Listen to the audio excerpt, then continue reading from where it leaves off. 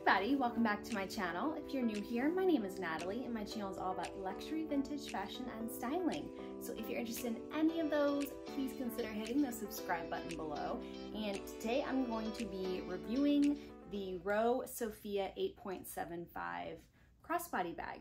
I'm showing this bag over on my Instagram, which if you're not following me there already, you definitely should. I will pop it on the screen for you guys, but I asked if you would be interested in seeing a review of this bag, and overwhelmingly you guys said yes. You wanted to know if it was worth it for the price and what fits in it, all the good stuff. So I am going to be sharing here. So this is the bag if you haven't seen it. So it's the Row, and this bag was introduced, I believe, last year in 2022.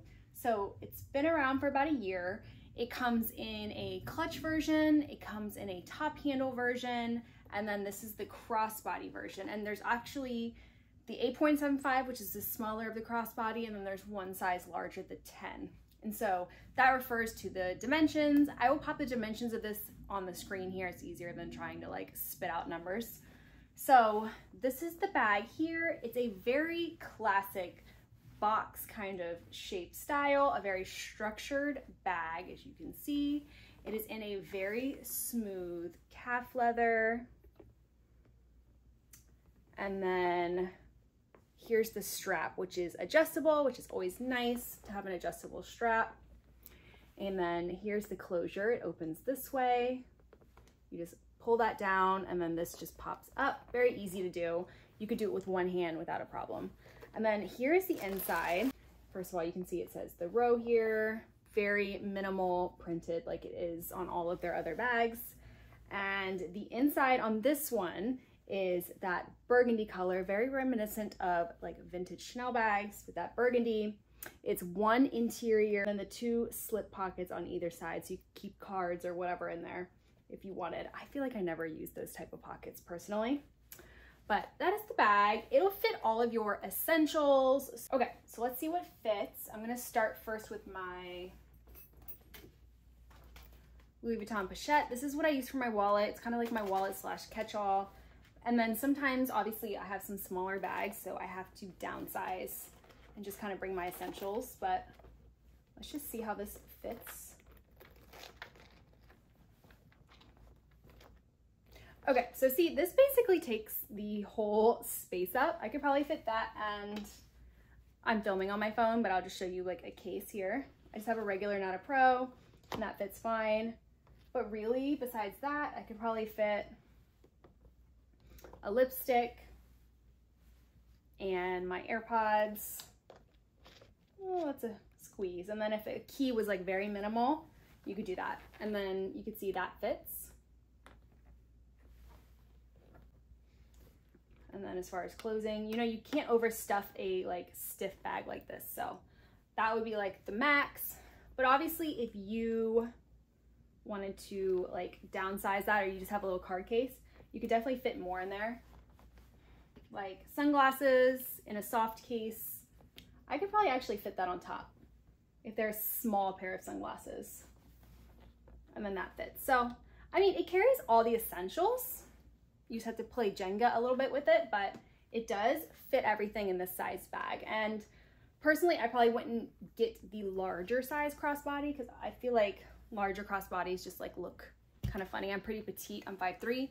So this would probably be the biggest crossbody size I would personally go for. But if you're taller, you could probably get away with the larger one or the top handle. But yeah, I mean, it's a good size bag. I'd say personally for me, this is more of an evening style bag.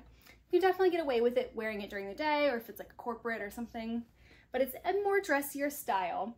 And usually the #1 question I get with a bag like this is, will it scratch? And yes, this bag will show scratches very easily. So if that's something that bothers you, I would not get this version. I think there might be a pebbled version. I don't know if it's out already yet or not.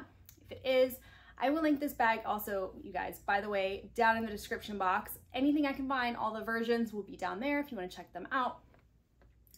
But yeah, as far as the smooth leather, it will scratch easily. So let me compare to just like a couple of my bags that I have, just to kind of compare different like leathers and sizes for you. So this is my vintage Hermes Kelly.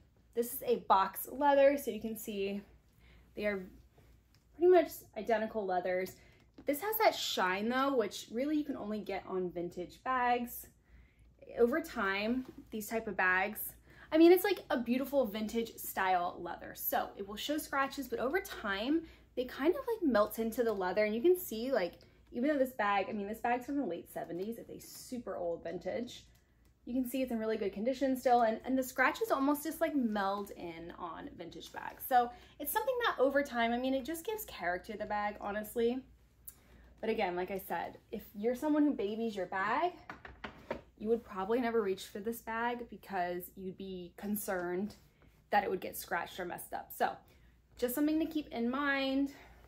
The Row quality bags are beautiful. I have never had a problem with mine. I have two other The Row bags. I have this, which is my Half Moon bag, which I have a review on this as well. I will put it down in the description box.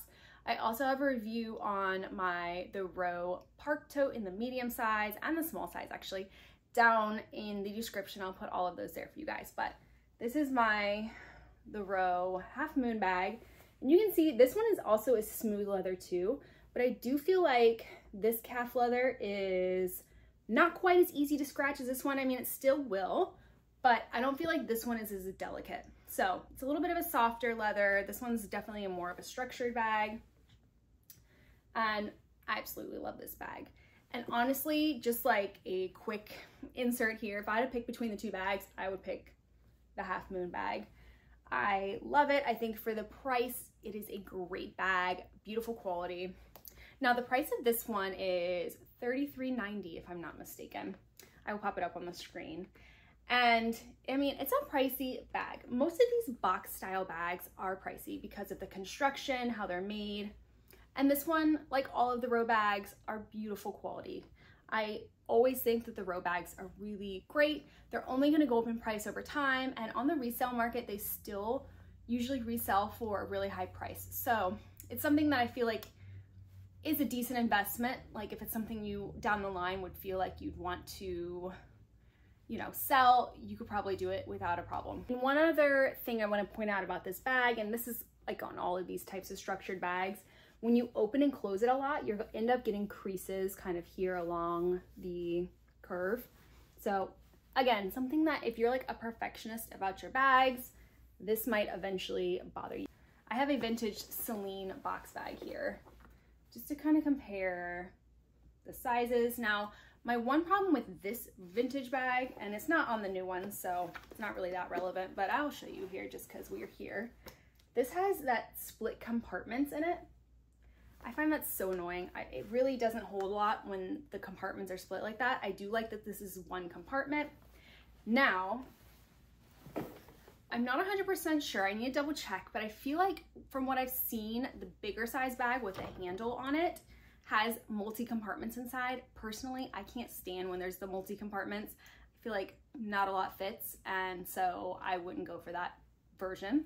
Here's a comparison to my vintage Chanel mini square flap, again size-wise, just so you guys can see. I just want to kind of compare everything. So you can see the size comparison here.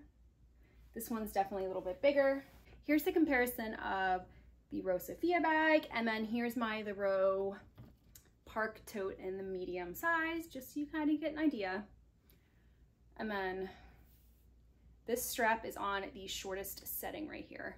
Now, overall, my impressions of this bag. Do I think it's a beautiful bag? I do. I think it's beautiful. Now, is it like something that you feel like is worth it? So that's the question I usually get asked the most about bags. Is it worth investing in this one versus another bag? And honestly, I would say of the Row bags, my favorites are probably maybe the Park Tote #1. I love my Park Tote. I just think that slouchy but lightweight tote. I use that bag almost every day. I absolutely love it. And I just think it's so beautiful with that slouch to it. So that one, I love my Half Moon bag.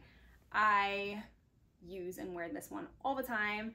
And I mean, price-wise, this is a fraction of this one. So if it's a style you're like going in between which one, I would say personally go for either the Half Moon or the tote over this one. That's just my personal opinion. And I obviously have other like evening structured type bags, so for me, it's not a must in my collection. And by the way, I don't think I mentioned this. This is a loan.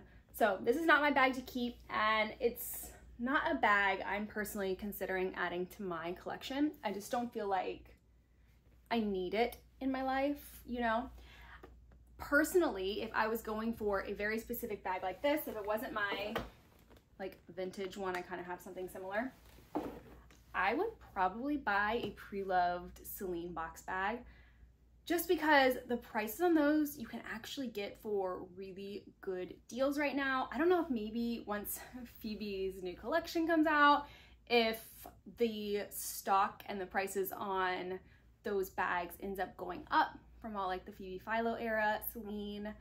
So maybe it's something to look into getting soon. If I find some amazing ones, I will definitely link them down in the description box too for you guys. But if you're just wanting like a classic style like that, there's definitely others on the market. I don't feel like this is like that special that it'd be worth over either buying a Preloved Celine version, or, I mean, there's other brands that have very similar bags for a lower price point.